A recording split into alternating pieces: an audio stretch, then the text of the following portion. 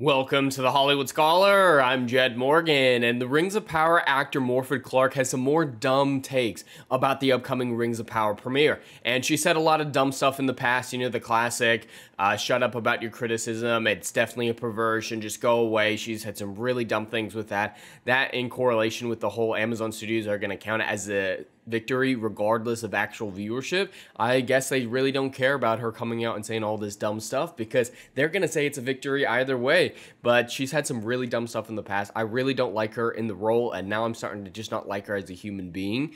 But maybe she's a better person in actual personal vicinity. But she's just had some really dumb things, and there's a new interview out with her from the GQ that is far worse. And so it's a really long one, mostly about personal stuff, but there are a few brief comments that I want to go over from her and one of her directors. But yeah, she's mansplaining in this picture too. It's not just a thing that she did for Rings of Power, it's something that she actually does. So maybe Galadriel does pack a little heat that we weren't aware of, because yikes. But yeah, most of this interview is very personal stuff, or past projects, stuff like that. Nothing too crazy, but it's here that I wanted to get into it. So this might be the GQ talking, or it might be her. They don't make it very clear, but they're just talking about how television is an evolving form of entertainment. That's not necessarily true, I guess. Television's been a big deal for a long time, but whatever. And they do say here it's comprised chiefly of material of J.R.R. Tolkien's The Silmarillion, which is wrong. That is factually incorrect. They do not have the rights to any of it, and they keep saying it in random places that they have rights to it, as if to entice people, book fans. It's like, hey, we have rights to the book you like, when they actually don't. They do go on to add that they do have rights to the tendencies of the third book, of Return of the King, which is true, and that is all the show is based on. They do not have rights to the Silmarillion. I don't know why people aren't getting in trouble for saying that they have rights to the Silmarillion. If I were the Saul Zaentz Company or Warner Brothers, I'd be hitting them hard to say, no, just talk about what you have rights to. Like, they don't have rights to the word Hobbit, but they keep using the word Hobbit. They are in breach of their contract in so many different places, but nothing's happening to them. I feel like the Saul Zaentz Company or Embracer, once that transition actually happens, should jump on shit like this, because yeah, they do not have rights to the Silmarillion. Just a side note here that I wanted to point out is that yeah, they keep saying that they have rights to Silmarillion. They don't. They have no rights to anything but the appendices. But this is what I really wanted to get into, is these are some comments she had about the role of Galadriel herself and why she was attracted to the role of Galadriel. And this is where things get really dumb. She's grateful to the character for letting her play gross, having been cast in prim and pretty roles before that. So Galadriel, one of the most prim and pretty characters, I guess, according to that, she's being cast as that character. But it's like, ooh, we're changing her to be gross. I like being gross. Let's be gross together. No, the character is prim and pretty. If you didn't want to play a prim and pretty character, don't audition for Galadriel. Now that's on the show as well, for changing her from prim and pretty to being grim and gross. But it's still not the character of Galadriel. So she went into it. She says she watched the movies and loves them and loves the books. But if she went into an audition being happy that she could play gross as Galadriel, she misunderstands the role of Galadriel fundamentally, because Galadriel is not a gross character. She's not one who gets in the dirt. She's not one who does any of that. She is ethereal. She's beyond the carnal desires of men when it comes to the nudity that we're going to see, which I'm not looking forward to. But it's just a fundamental misunderstanding right off the bat. But it does get worse. Galadriel is beautiful, yes, but played in the films by Cate Blanchett, the elf leader is the mortal source of counsel and calm, too. That's her primary deal. So they do understand what Galadriel is supposed to be, but it's like, we want to make her gross. And I can't get over that word usage. She's happy that they allowed her to play gross. Galadriel, the chief among the elves, she is like the most wise, the most powerful being in nearly all of Middle-earth, one of the top powerful beings in all of Middle-earth.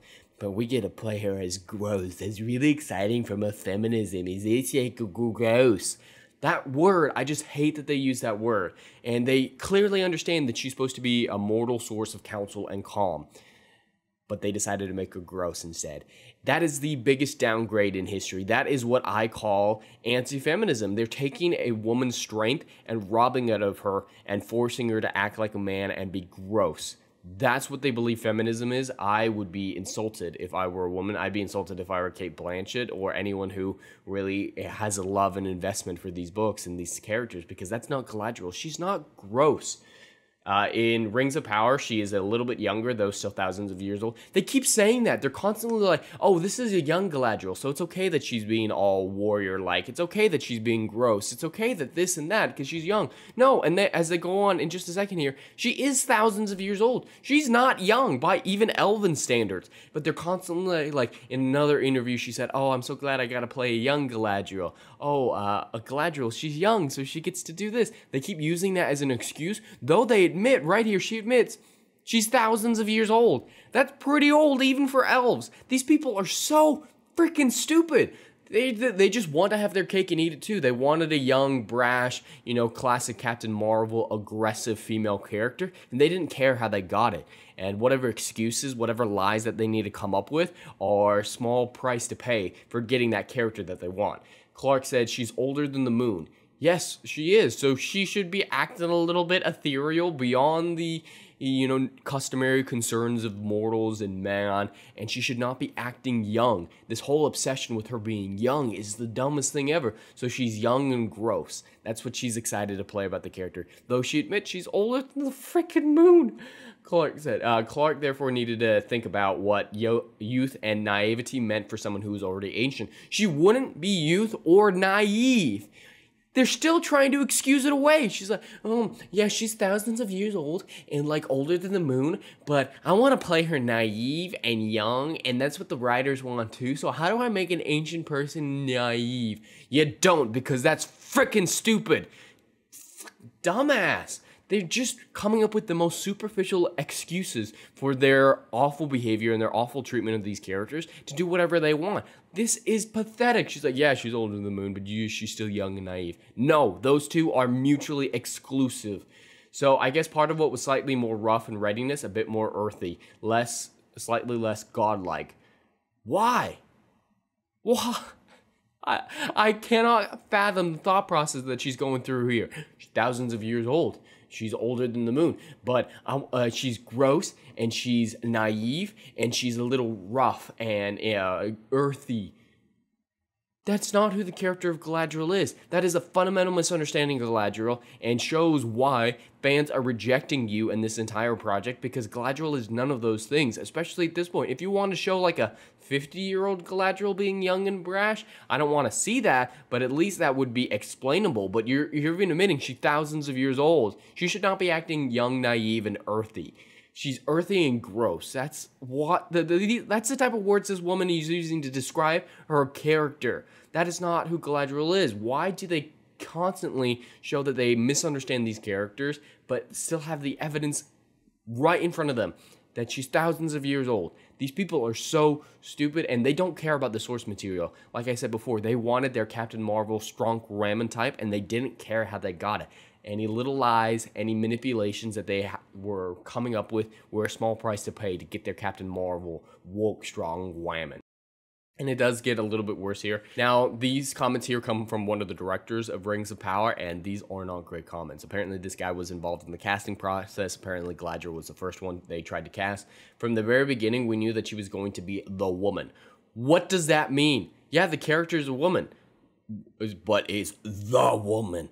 It goes back to the Captain Marvel deal. It's like, ooh, we need to cast the Captain Marvel type first because everyone loves Captain Marvel. But what does that mean? She's going to be the woman.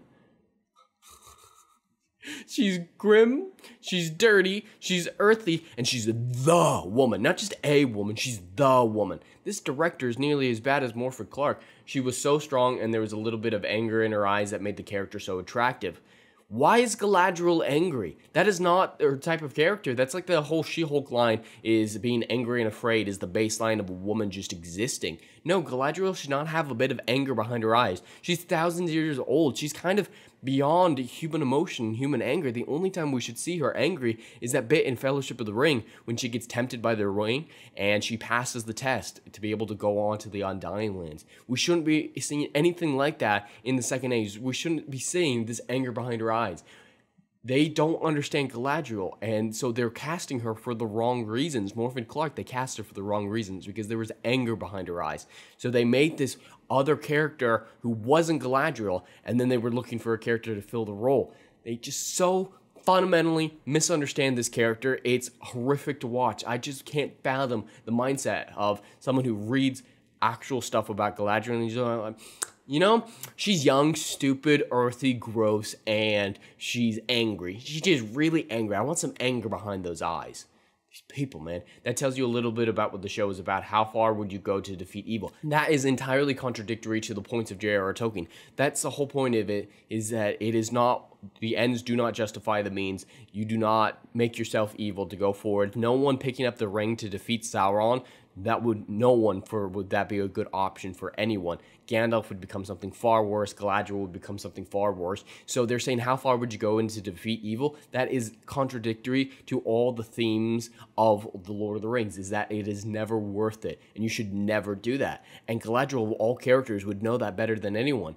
But these people, they don't care, and they want to do their thing. Now, in a different story, that isn't a bad thing to explore. How far would you go into evil? In my own writings, I explored that a little bit, but it is contradictory to J.R.R. Tolkien's concepts, and that makes it a bad adaptation, and they fundamentally don't understand it. They don't understand Galadriel. How much would you sacrifice? That is a personal sacrifice, sure, but how far do you go into defeat evil? That is the problem. That is so against everything that J.R.R. Tolkien stood for. That is so against everything that made these characters special. And just at every turn, they say these things. They come up with these awful explanations for why they changed the characters. And at every single opportunity, they prove that they do not understand either the works and themes of Tolkien in that portion there, or the characters of Tolkien with everything they said about Galadriel. Meaning she's dirty, she's angry, she's earthy, and she's naive.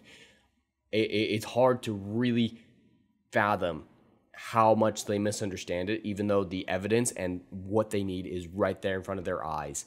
And they're going to ignore it because they wanted their strong Captain Marvel type, and it's really offensive to anyone who even has a cursory knowledge of J.R.R. Tolkien's incredible work. But yeah, that's all that this article really had, besides personal stuff and stuff that I didn't really feel like talking about. But overall, we got our man spread in Galadriel, and that's what's important, is not the character, not the world, not the actual themes of Tolkien, but this woman being the new Captain Marvel type, to being big and strong and dirty. She's gross. Why is Galadriel gross? But that is what Galadriel, the actress behind Galadriel, thinks Galadriel should be. That's pathetic, and I am not looking forward to Rings of Power coming out, but I will be doing a review on it when the time comes. But anyway, that's all I have for today. I'd love to hear your thoughts in the comments below. Please like and subscribe, and we'll see you in the next video. Anon.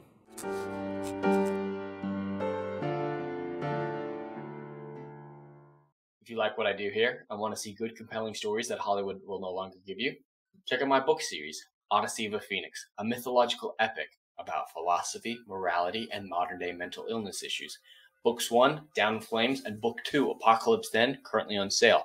Book 3, Kill the Dark, coming soon.